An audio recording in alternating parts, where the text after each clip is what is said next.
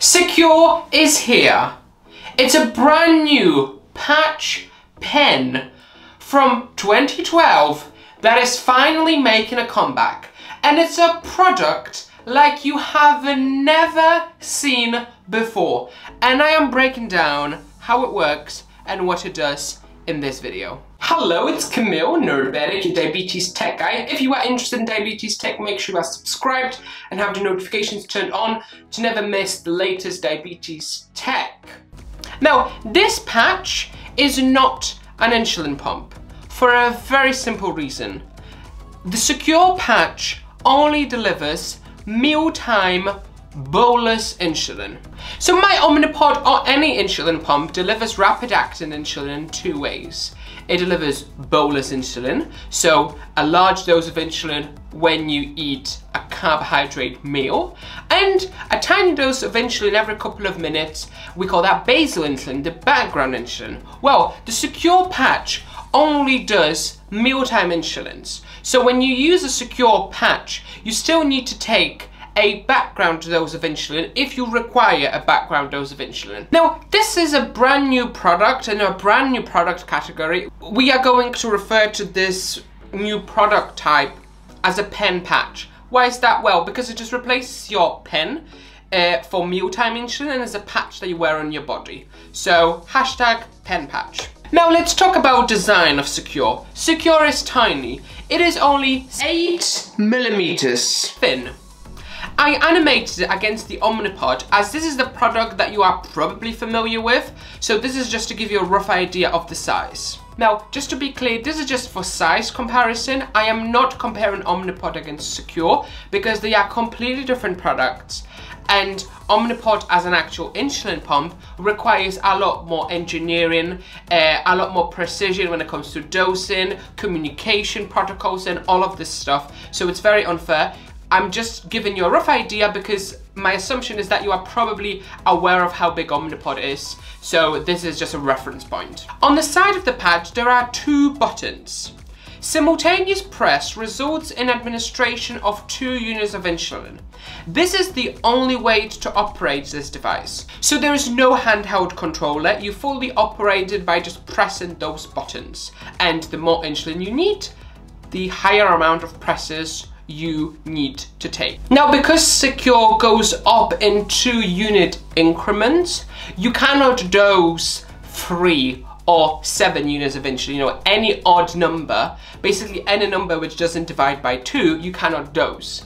See, I knew that my accountancy degree would come in handy at one point. So I can pretty much assure you that numbers like 3 and 7 do not divide by 2. So yeah, you can only bolus things like 2, 4, 6, 8, so on and so forth. Each patch can be filled with up to 200 units of insulin, 180 of which is usable as 20 units are used for priming. The system itself does not track your doses, so it is really just a patch which delivers insulin. So you need to record doses, timings and dates manually if you do decide to track your insulin doses. I think this is a super interesting product for people with diabetes who do not want the complexities of insulin pumps, but want some of the advantages of them. Now, for me, when I transitioned to an insulin pump therapy a number of years ago, this was transformational for so many reasons, one of which was flexibility. So I could have small snacks in between my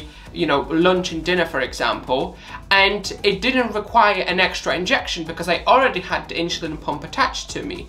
When I was on multiple daily injections, I personally tried to stick to having breakfast, lunch and dinner and having my snacks with those meals to save myself from having an extra shot.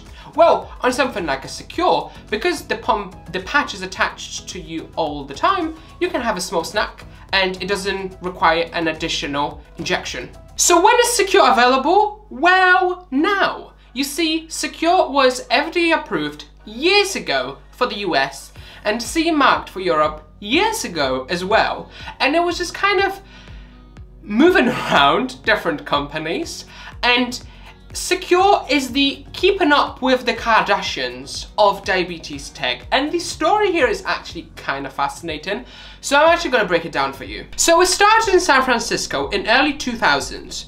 It was approved by the FDA in 2010. It was then purchased by Johnson & Johnson in 2012. Remember, back in those days, J&J was in the diabetes business with the Animas insulin pumps. Then in 2018, a Swiss company bought this patch from J&J when they were getting rid of their diabetes business. Most recently, this Swiss company raised some cash to actually roll it out and commercialize it so actually people can get their hands on it. Now, to add to all this complexity, CeQur, the Swiss company, has actually been developing their own patch called PAQ, which is a full patch pump which delivers both basal and bolus insulin, whereas obviously the Simplicity patch only delivers bolus insulin. So that's the story of how we ended up with CeQur Simplicity. So as you can see, there's been a lot going on with CeQur Simplicity, and I'm super interested to hear what you have to say about it. Let me know what you think about it in the comments. If you have diabetes and you are on multiple daily injections, please let me know. Is this something that you might try? If you are a user, I would love to hear from you in the comments. Please let me know. And I will see you soon in another video. So make sure you subscribe to catch that. And I see you there. Stay safe, stay kind. See you there. Bye.